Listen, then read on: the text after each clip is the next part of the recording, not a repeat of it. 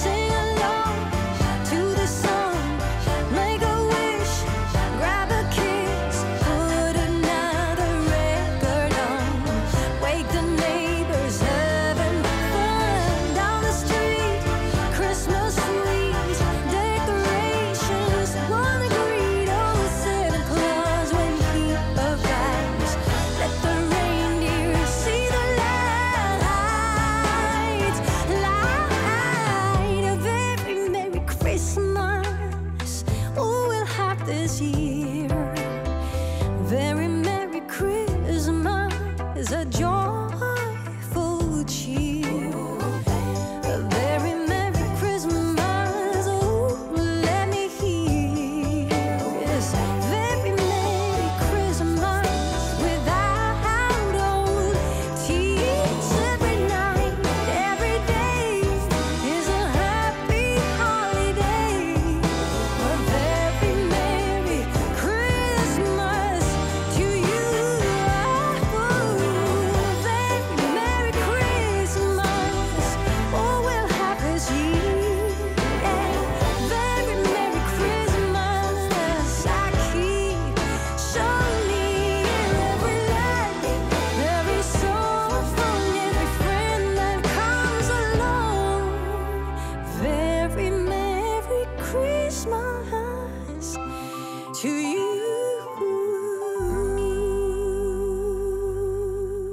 Once I get all of the dishes done from the previous night, I get to dirtying up new dishes. It's time for lunch, so I start making the kiddos some lunch. I am absolutely butchering this, I almost called it an antelope, like a deer. I'm butchering this cantaloupe to pieces, but for some reason, my motor skills were just not cooperating. Like, they were not cooperating at all. So my hands were just slipping inside in every which way. I ended up having to quarter it and peel it that way to cut it up, but at least we got the daggone thing done. I get it now, though. I get it why we all just want to slap a moon pie on their plate and call it lunch, because look at all the effort it takes to be just a little bit of healthy. Like, we're not even a whole lot of healthy over here, but just the effort it takes to be a little bit of healthy makes you ready for a nap. Snow is falling down. I've been longing for this Christmas, when everyone's around to share this holiday. Yes, it's a time of happiness, a time of joy, but now this year is twice as special, 'cause I'm hoping for us to fall in love in this winter wonderland. Chilling by the fire as I'm trying to get your attention, giving you a smile, I can seem to look away. I might be crazy, but I think you feel it too, like a vibration right between us with a beautiful tune. Could we fall in love in this winter wonderland? Would you believe at this time I was proud of myself for not overloading the washer?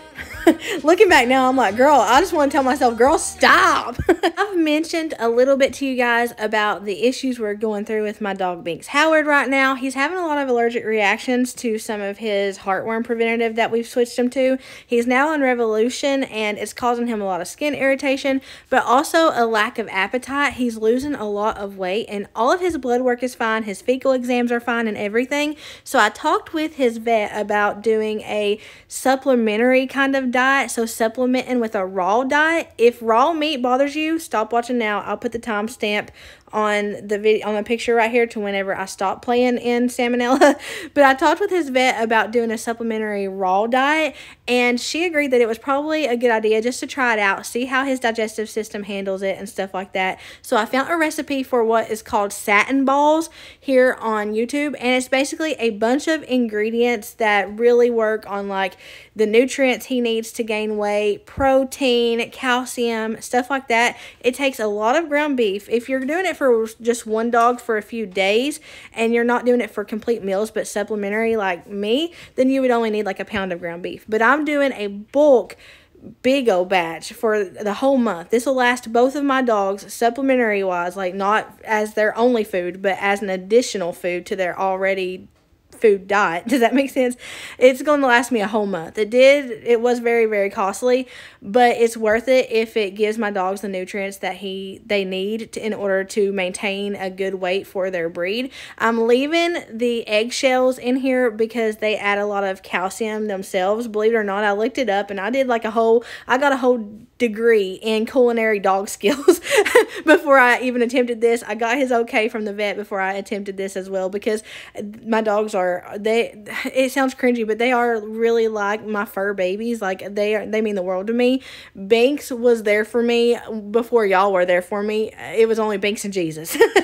So Banks is very, very special to me. I love my Tater too, but I wanted to make sure that they were going to be okay with this. I will link the very video that I got all this information from down below, because if I took you step by step through this, it would take forever. And also, I don't want to get anything mixed up, because when it comes to the health of your dogs and stuff like that, I don't play with that, just same as I wouldn't play with the health of your kids and spread misinformation, or get even the smallest thing, getting the smallest thing wrong could really cause an issue with your pets and their digestive system. So I'm going to leave a link of the video that I got all the information from. This is something called wheat germ, by the way. I didn't even know it existed until this. But I'm going to leave that video link down below, but I'll also leave a grocery list for all the things that I needed underneath that link, just in case you want to get an idea of how much it would cost you to do this with your dog. Like I said, raw dog food is not for every dog. A lot of people have a lot of mixed emotions on this. I had a lot of mixed emotions on this. I don't particularly like playing in raw meat. Raw meat kind of icks me out, if I'm being honest. So I wasn't too excited to do this. And I'll tell you something I wish I had done that I didn't do. I wish I had started with a small batch just to see how they reacted to it. Now, I know now, because this is future Merina talking to you guys, that it works out really well and they actually enjoy them, and they've had no digestive issues whatsoever with these yet. But going back and looking, I should have really just done a smaller batch to see how it would set with them, kind of. You know, the first thing you try might not work out, and I spent a lot of money on this, so I should have really just went small. But you know me, I always gotta go hard. I always gotta go hard. I always gotta go big, in or out. So in short, what you would need for this would be some ground hamburger meat, some total cereal, wheat germ, coconut oil, salt, molasses, eggs, eggshells, and uncooked oatmeal. And like I say, if you do a bulk thing, you're going to need a whole lot of it. But if you want to just try it out, I would start very, very small. I'm not making a good example for that right now, because I started very, very big. But if I could go back, I would start small. I'm layering these with parchment paper and little tin things that I had left over from Thanksgiving. I wouldn't have used these if I hadn't already had them. I would have just done it on sheets like I did my cookies in the last video. But because I already had these and it is raw meat, I wanted to be extra careful, so I layered them with parchment paper in these tin things, and then I wrapped them in tin foil just so the raw meat wouldn't accidentally get on anything in my freezer. Once they're completely frozen, I then took them out of this and just bagged them up like I did my pancakes. The video with the professional that has all the information that I'm talking about, that'll be linked down below, will kind of explain how much your dog will need. But for my dogs, they'll need 2 a piece based off of their weight. So I'll just pull 4 out at the beginning of the day, let them thaw, and give them to them right then. 2 a piece is what I'm using to supplement nutrients that they need. So I went to my P.O. box yesterday, and you guys have already gone on Christmas cards. So I spent yesterday, the better part of yesterday evening, and all the way up until I think midnight, getting back to Christmas cards y'all have sent this year and Christmas cards you sent last year, because I'm wanting to keep up to date on the ones from this year, but I'm also still tackling the ones from last year too. It made me think, we're almost a quarter through, if not already a quarter through December, and I have yet to display my Christmas cards. And I told y'all that was one of the biggest things I wanted to do this year, was display all of my Christmas cards from you guys. Now there are I'd say more than 3,500 cards, so I can't display them all at the same time. But what I can do is make a display in my house that's pretty large and then rotate them out. That way I'm getting to show off as many as I possibly can throughout the Christmas season. My Christmas decor is staying up until well into January. I'll probably take it down late January, like the end of January, and I usually don't do that, but I love my decor so much this year. I don't want to take it down. I'm not sick of it. I know a lot of people thought I was gonna be sick of it because I decorated so early. I couldn't be more than the opposite of that. Like, I'm just infatuated with my Christmas decor. So we're gonna make this wall right here where Shane's gingerbread is that he made me. We're gonna put that on the opposite wall over here behind my chair, and we're going to light up that wall like the 4th of July and display all the Christmas cards from my best friends. Well, you know, some Christmas cards from my best friends. I had only received, I think, if I've ever, I don't remember ever receiving a Christmas card before you guys. But if I have, it's less than 5 in my whole life. So you can imagine last year just I was getting them, and even the mail person was like floored at the P.O. box. They were like, what in the world? Like, it was wild. I never expected to get that many Christmas cards, and I think that's why I was so optimistic about getting back to everybody so fast, is I was like, oh, you know, I thought there's no way I would get 200. Like, that's what I thought. I was like, there's no way 200 people are going to send me Christmas cards, and I was wrong. So that's why it's taken me a year to get back. A lot of y'all have graciously, whenever you sent Christmas cards, you sent extra stamps to cover some of the cost of mailing back Christmas cards to others, and that is so thoughtful, and it just highlights what an amazing community y'all have. It's not a me thing, it's really a you guys thing. It's a Jesus thing. A lot of you guys have thought of that whenever you send me cards, and you'll be like, I know that it gets expensive sending out all these cards, here's just some stamps to help cover the cost, and it blows me away every time. Some of y'all have even made homemade cards for me to send out to people, so I wouldn't have to buy a bunch of cards. A lot of y'all have sent extra Christmas cards, just blank Christmas cards, so that I could send them out to people, and I don't want you guys to do that. I don't want you guys to spend money on me. I don't even like y'all spending money on the stamp, but I can't even tell you how thoughtful that is. Like, that's so generous. Your Christmas cards from last year and this year have just blown me away. They have blown me away. The kindness in there, a lot of you guys have put notes in there that are super long, and some of you guys put pictures, and you label the people in the pictures so I can put faces to your family and their names, and that is my favorite part, is getting to know you by your faces and you taking the time, because y'all, some of y'all write like 8-page letters, and I'm like, that they took so much time to write that out. Like, the least I can do is write back, you know? Like, I know someone mentioned me doing just like a digital Christmas card for everybody, that way I'm not spending a lot of money on stamps and Christmas cards and stuff.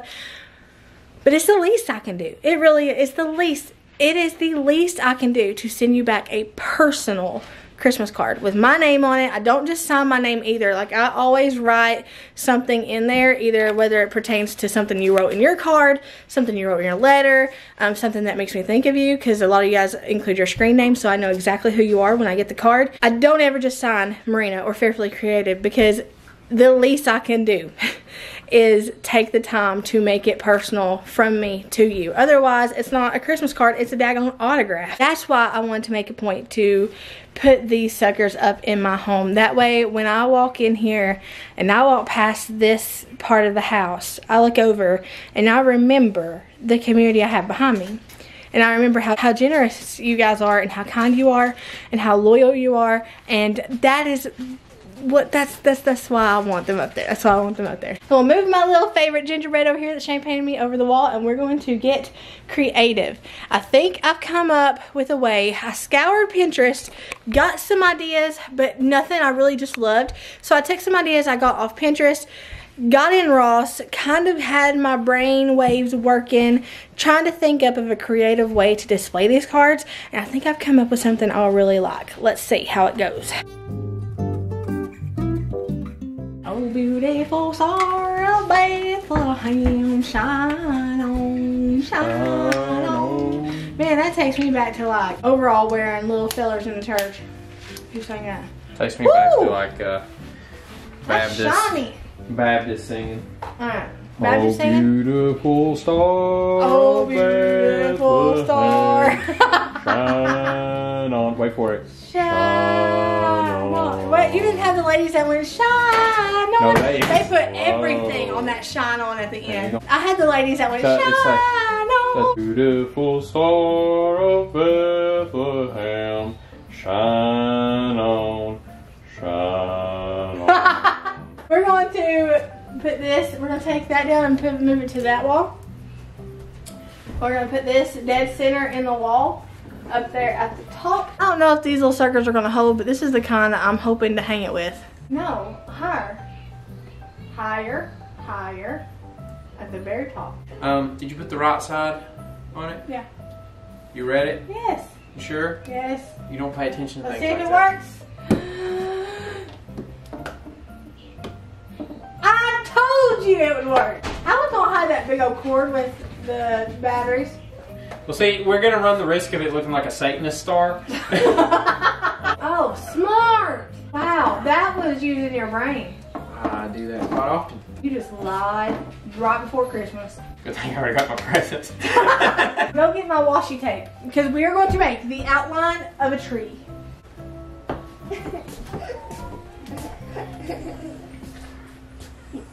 Shane! You're gonna have to take this whole thing down. I gave him one job, dead center in the wall, and he put it right there. It's not dead center in the wall. It kind of is. Oh, you want it like dead center on the whole wall. I thought you meant the panel. What? I said the wall. Oh, beautiful star of Bethlehem.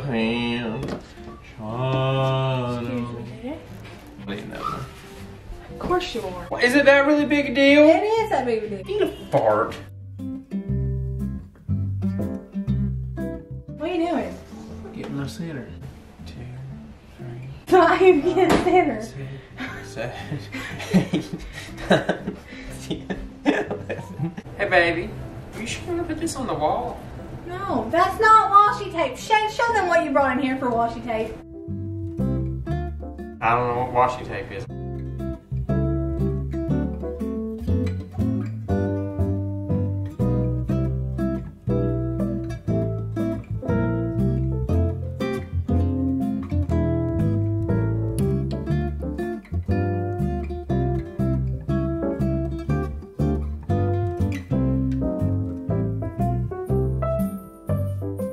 We got the washi tape up there. Now we're gonna take twine on every single one of them and kind of just hang it so that we can hang something to the clothespins too. And then we're gonna put garland on every other one. So like the top one, the middle one, and the bottom one to kind of festive it up. It's gonna be very lit up and very just like Christmassy. Hey, you like my trunk? Shane's making a tree trunk right now. Look at that trunk. That's the best trunk I've ever seen. Tape stuck to the floor. I got my first Christmas card. Oh my gosh, go ahead. I got my first Christmas cards. I'm gonna try to fit at least all these. I just randomly picked them, but I had my eye out for red just because the theme in here is red. But as I go on, like we'll have to switch that up a lot.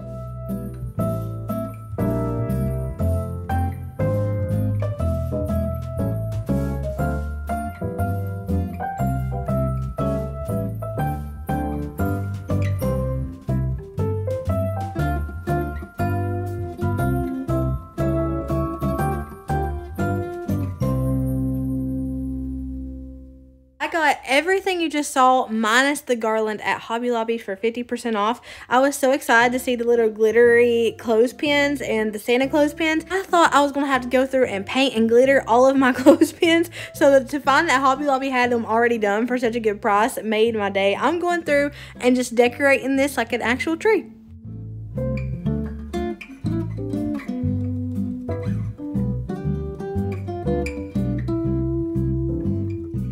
So these I'll put tacks on them to put them up there, but since this one's going over the battery pack, I'm going to put a command strip on the battery pack itself. Hey, Miss Tater. You're late to my camera. So Oh my gosh, that's so smart. What was that? Are those my envelopes for my Christmas cards? empty envelope. Hey Shane, you want to cut my toenails later? Stop.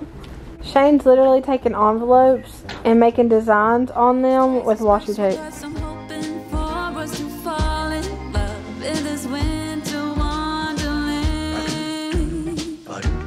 Chilling by the fire as I'm trying to get your attention. Giving you a smile, I can seem to look away. I might be crazy, but I think you feel it too. Like a vibration right between us with a beautiful two. Could we fall in love in this winter wonderland? Cold night, but I'm warm inside. Already said a little prayer that you will stick around. Is this year I'm really hoping for a kiss under the mistletoe? As hours pass by, all the stars shine much brighter. Or is it just your eyes that have lit something in me? I see you coming closer from across the room. My heart is pounding,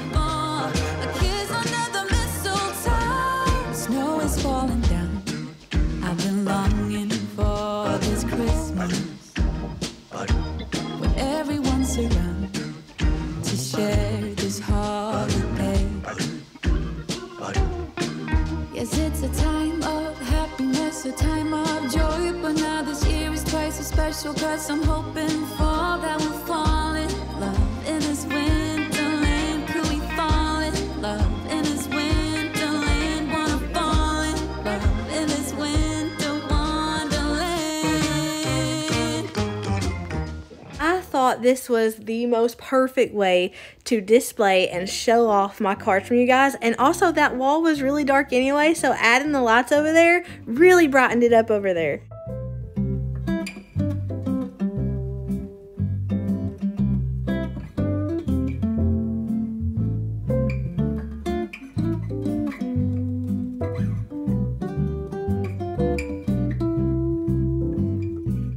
I went to my P.O. box at the perfect time because I also found stuff like this in there, which just blew me away. A lot of these were personal from you guys. You guys had even sent me ones that you made. This like is from your area of the world. The gingerbread, just the fact that you thought about how much I love the gingerbread, you personalized the stuff, just blew me away. I so wish I had been filming because the kids' reactions were the best I've ever seen.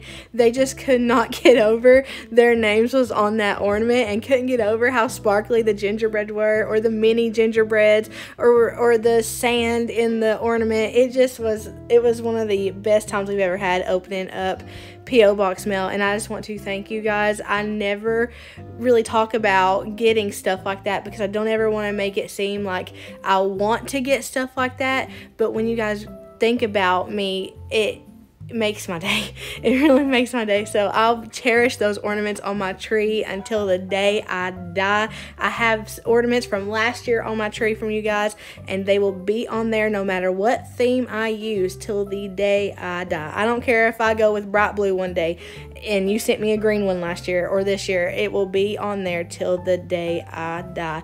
Just like I keep these cards, they'll be with me for forever. Shane and I are laying here watching a show. I'm going to close out this vlog. My house, oh my gosh, that dog food has it smelling like a sulfuric fart in here.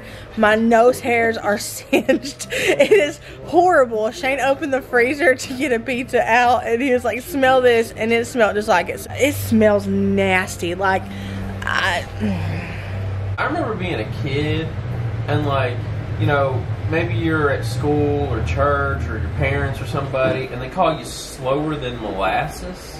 Yeah. So you slow and stink? I won't say you stinky. You stinkier than molasses. I don't know if it's the molasses itself or all the ingredients we added in that dog food, but it has my house. Y'all know how I am about my house. It has to smell good. I can't stand for it to stink. I'm sitting here trying to watch a show with Shane thinking, how in the world am I going to get this smell out of this house? That's how bad it is. Like, you walk in, we walked out for a little bit and walked in, and it just like punches you in the face. Knocks you flat out on your tail. Like, that's how bad it is. All the room spray in the world would not take that smell out of here. Like, I'm trying to cover it up with the wax melt right now, and that ain't even touching it. And I got some pretty strong wax melts. So I got to figure out tomorrow. I'm probably going to wake up in the morning forgetting what it smells like, and it hit me like a freight train all over again. I got to figure out how in the world to get it out of here. Thank y'all for hanging out with me. I hope y'all had a blessed morning. Even not, whatever it is, wherever you're at, know that I love you, but Jesus loves you so much more. I'll see y'all later.